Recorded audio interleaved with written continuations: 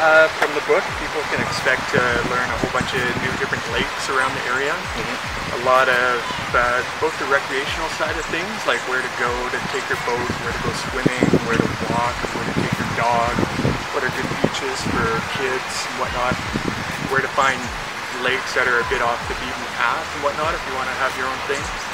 And it also has a lot of history too, like a lot of how did these lakes come to be, and like Durant's Lake was traded, a little piece of Cletus Lake Park, they traded that with BC Electric to make that a park. A lot of who are lakes named after and things like that too.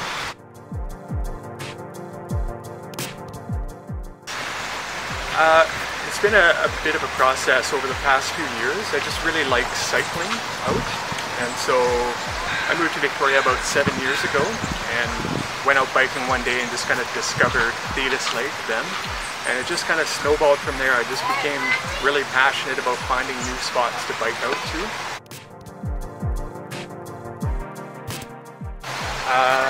Canoes, I think, yeah.